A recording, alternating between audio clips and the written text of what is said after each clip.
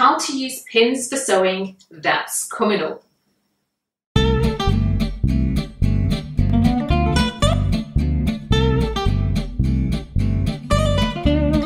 Hello Fashion Sewer, I'm Colleen and welcome to FSBTV. If you're looking to improve your fashion sewing skills, consider subscribing and let's get started.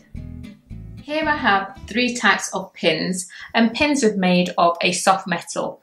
So the first one here are the first types of pins and still quite used a lot in tailoring. The middle one here are of the same construction. The only difference really is the pin head, and that's plastic. And the final one, the pin heads, they're glass. So here we have a cut edge. Here will be your seam allowance. And you place your fingers like so into a V shape, put your pin into your fabric, and you should see an impression as you pull up, and then pull your pin through and then widen that V. Show you one more time. So you got your V, pin into your fabric, you should see an impression, and then pull your pin through the top of the fabric, and that is perpendicular to your edge. The next technique is you've got your cut edge, your seam allowance would be here. You would do the same technique of the V, and then you pin it into your fabric. As you can see an impression, you pull it through. Show you one more time.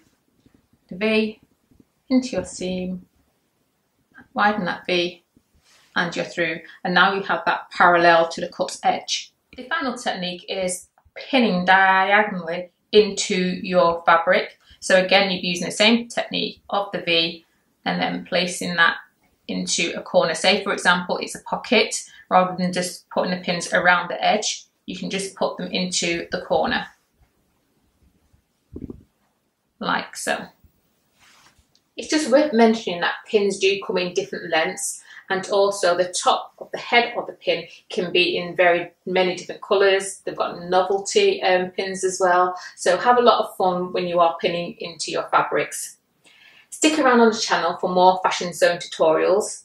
Do subscribe, hit that bell if you want to be notified when I upload videos. Do leave a comment, give the video a thumbs up, and I will see you next time.